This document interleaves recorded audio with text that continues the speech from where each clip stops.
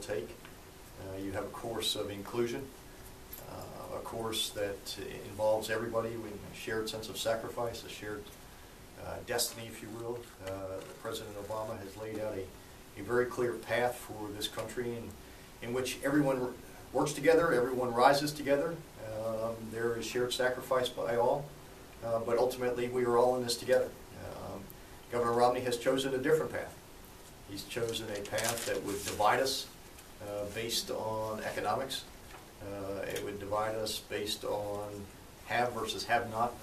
You know, to me, when I look at the seal of this great country, the words that are written there are e pluribus unum, out of many one.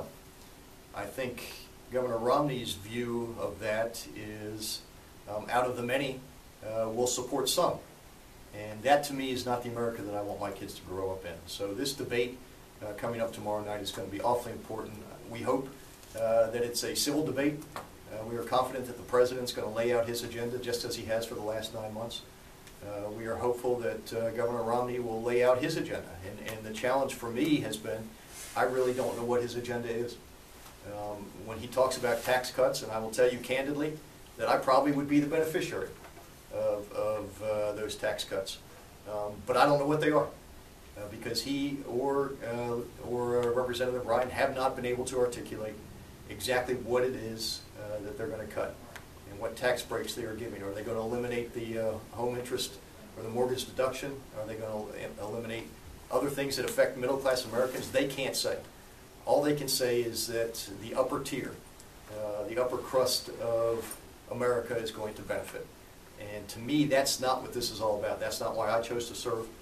That's not what I think America is made of. America is made of shared sacrifice and shared opportunity, and everyone pulling at that rope together. So we're looking forward to the debate.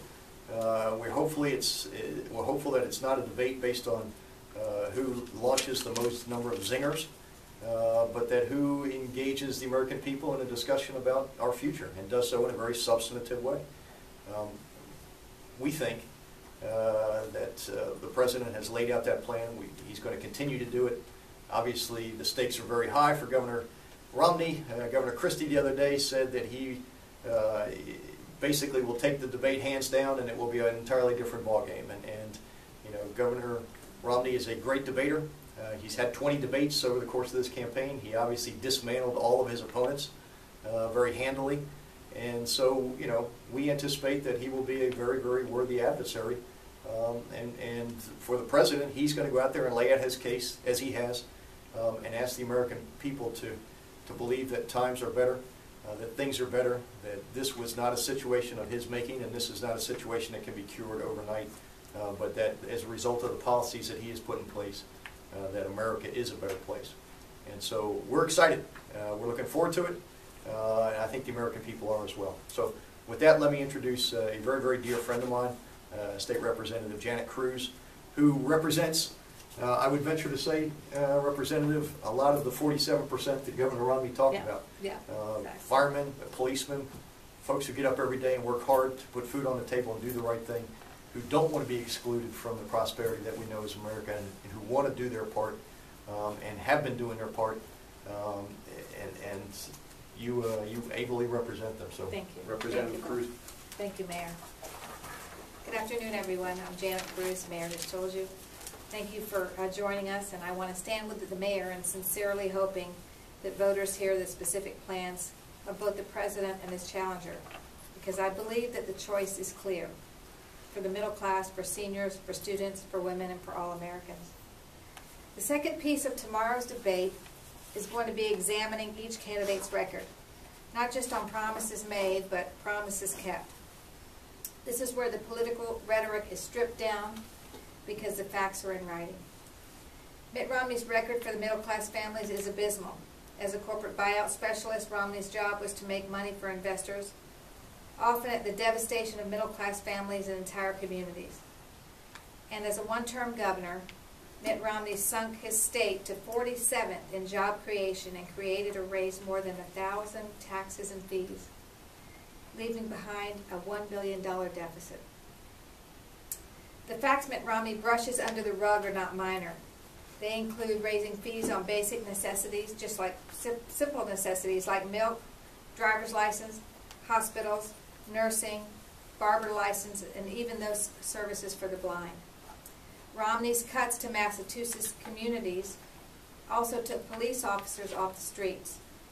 Fewer cops meant fewer arrests and more criminals who were never caught. For example, after Romney's cuts, the number of reported rapes stayed the same, but the rape arrests went down by 600. Massachusetts cities were less safe and less clean, and classrooms were more crowded. Those are the hits to Tampa Bay that we just simply cannot afford.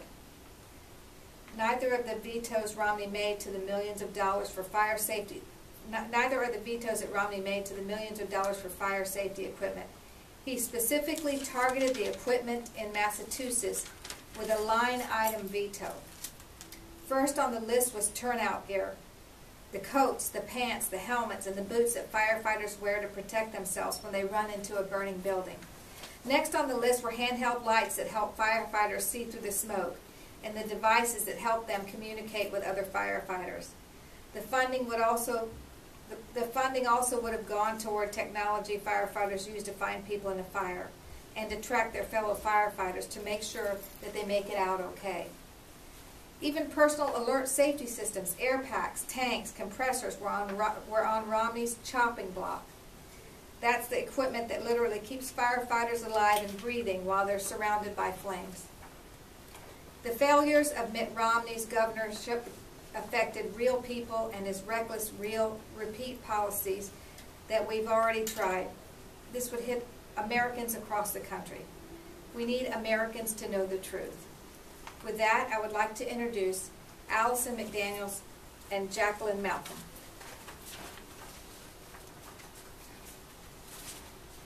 Thank you, Representative Cruz. Good afternoon. My name is Jacqueline Malcolm, and I am a retired educator.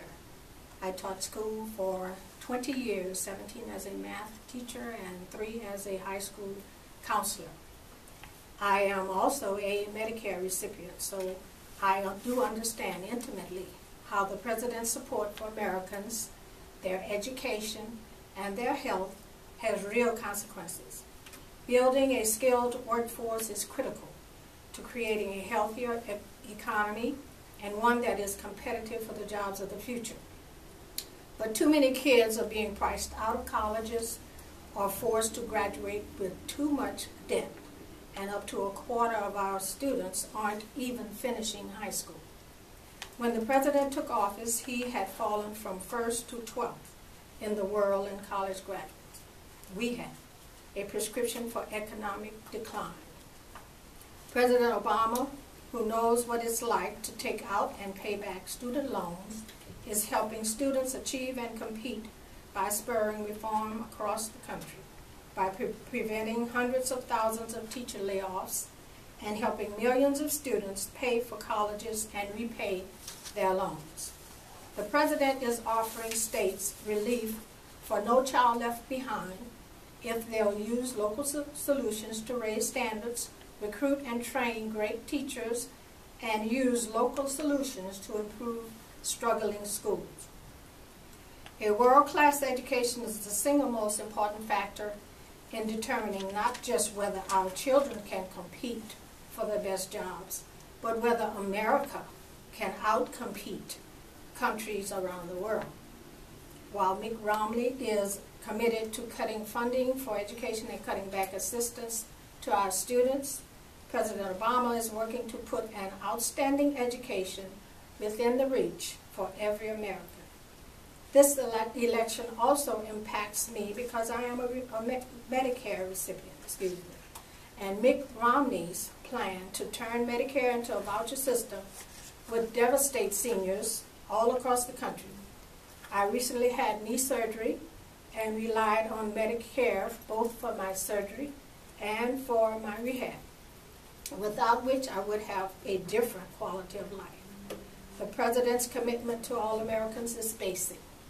He understands the struggles for everyday Americans and is ready to fight for the well-being of us all. Thank you.